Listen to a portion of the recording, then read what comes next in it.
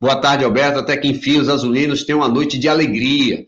Isso é muito significativo, José Valmir Santos. Um abraço a ti, obrigado mais uma vez pela presença.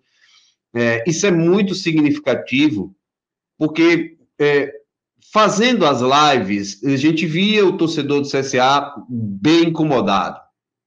Bem incomodado. E esse incômodo, ele estava muito ligado à situação de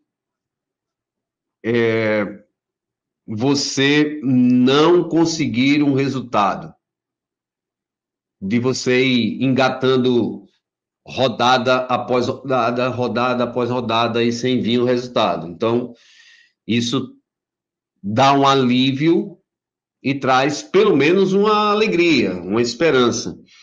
Eu vou repetir o que eu disse ontem na madrugada, quem estava acompanhando a live ou quem pôde acompanhar até o final, ou até muito próximo disso, já disse agora há pouco aqui na CBN, e a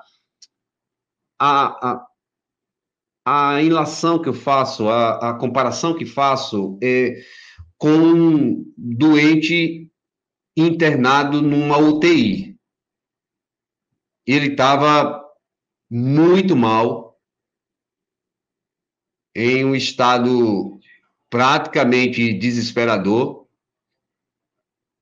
E aí, as ações do médico trouxeram uma melhora no quadro. Os sinais vitais melhoraram.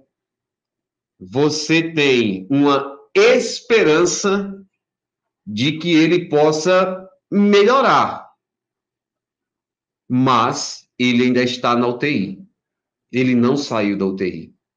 Ele ainda precisa de muitos cuidados para não vir a óbito.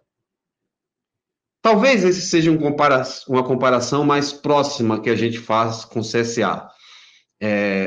O CSA ainda vive uma situação muito difícil na competição.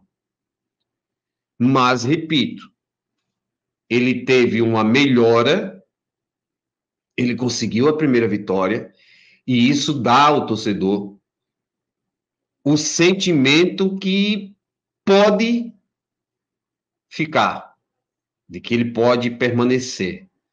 Então, essa é a analogia que é feita com essa questão do doente e fazendo essa comparação.